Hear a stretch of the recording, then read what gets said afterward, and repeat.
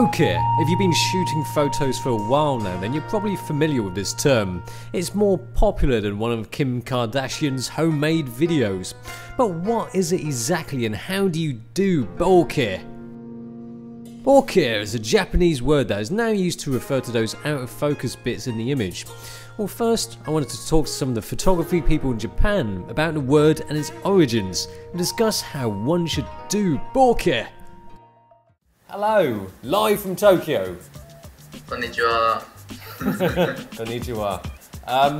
So I want to ask you, what is bokeh? Bokeh actually means blur. It can actually mean an image that's blur, or you can say that a person's not thinking right. So now we've got Bellamy Hunt from Hi. Tokyo, live from Tokyo. Hey, what's up, guys?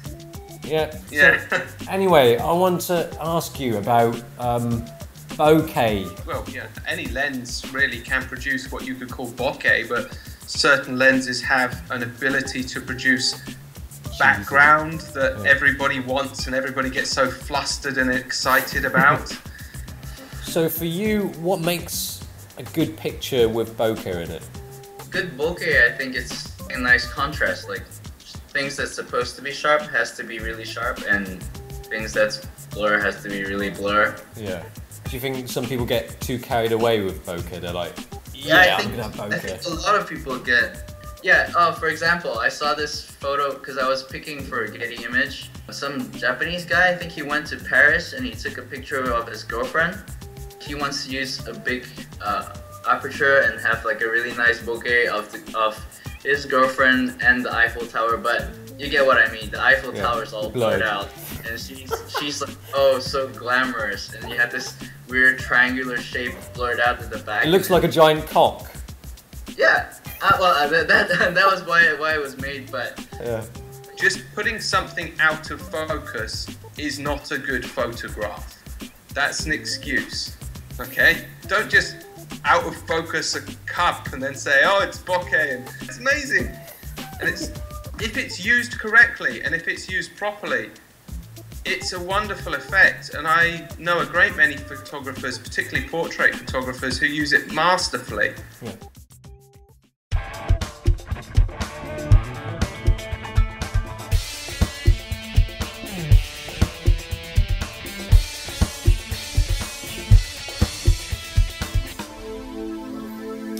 Okay, let's get ready to go. Now, because I don't know my way around Hong Kong, I need a guide dog or locations. I've got locations. Unfortunately, Alambi's on leave, on holiday. Probably buy more clothes, more coats and makeup and stuff. So she's left me this, that smiley face.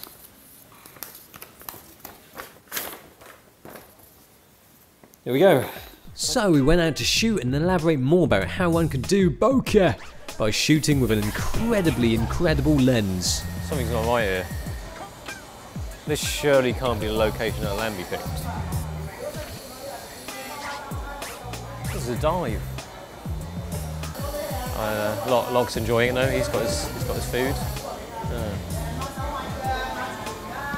So anyway, what I was saying before was that you have to think about the background. You have to pick a nice background, even though it's blurred.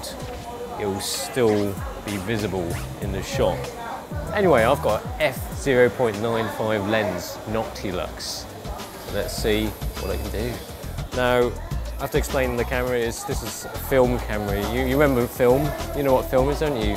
Now I've got this because our Leica M9 is in pieces at the minute. It's undergoing a bit of maintenance, so I'm using my M2. Trusty M2 is very rudimentary. You set your aperture here, and then the shutter speed, and then you wait until it's got a little green dot there, and then you have to set it here and here. So it's quite a lengthy process. But actually, one good thing is that we have got our translator today. Unfortunately, she doesn't speak English or Chinese. She speaks Japanese and Korean, so hopefully this goes well. This is you. So, what is bokeh? Bokeh. わかりません。 Yeah, good point. Suppose we should start taking photos and take pictures of our translator. There you go. Some lights in the background, get some bokeh balls. Shooting with the Noctilux f/0.95 is quite challenging. At close distances and with an off-center subject, just breathing too heavily can put your subject off focus. At a distance of 1 meter, you get less than 2 centimeters of stuff in focus. Still, I wanted to shoot this aperture just to do this bokeh thing extremely. Yeah, you see, with this kind of location, it's really hard to get a nice background bokeh. Oh, what's the matter with a Lambi? You know, I think there must be a nice location around here. Let's go hunt around for a better location than this. Then we looked around at the other locations that Lambi picked. Smell of food after it's been recycled. Oh, this will do. Shooting at f/0.95 can throw the background crazily out of focus, as if someone's just slipped some acid into your breakfast tea. I suppose that's better than nothing. Alright, lovely. So with that, I can get a decent exposure.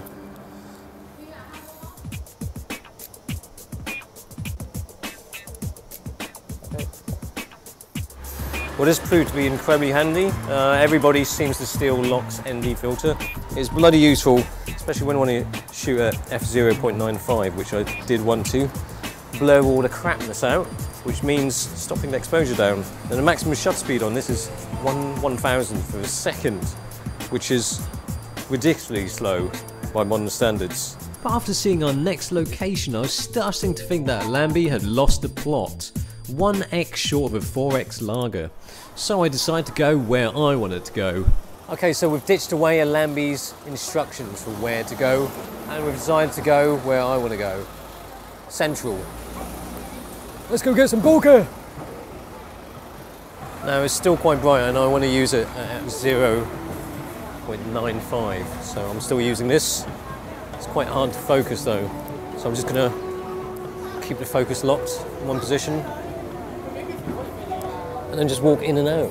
I have to say that this f/0.95 is phenomenal, but you really need a firm grip on it. It doesn't help when you're holding a bloody ND filter on the front. The light keeps changing. Okay.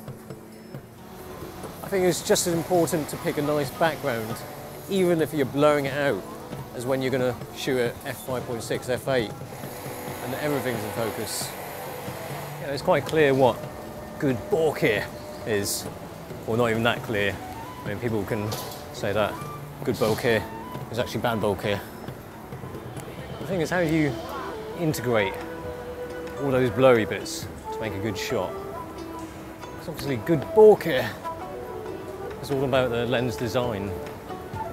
But having a good photo with bokeh in it, that works.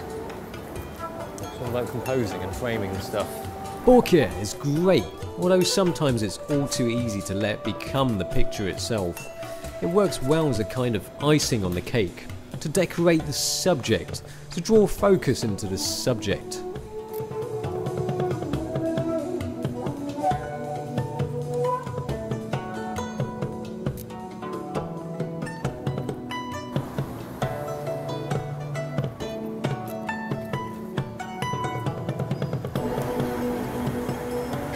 Really see a doctor. But that wasn't based on a real person.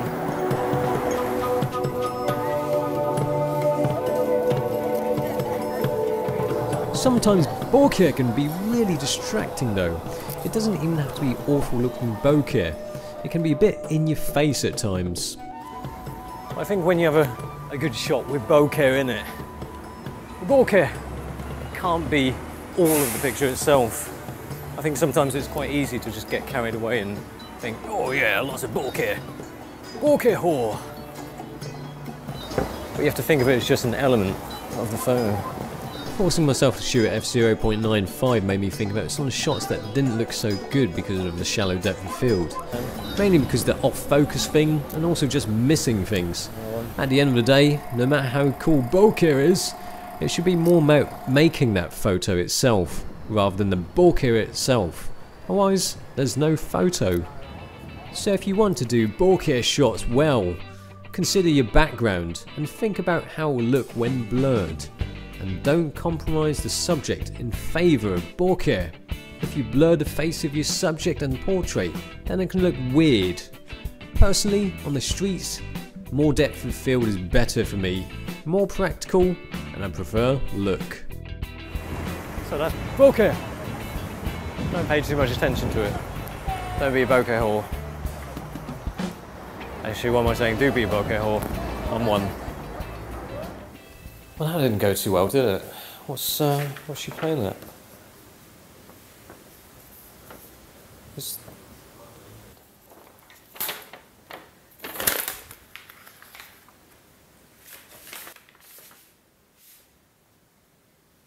Central? Pete's sake, well, we went central just now. Why does she have to... Oh, never mind. Yeah. Subscribe.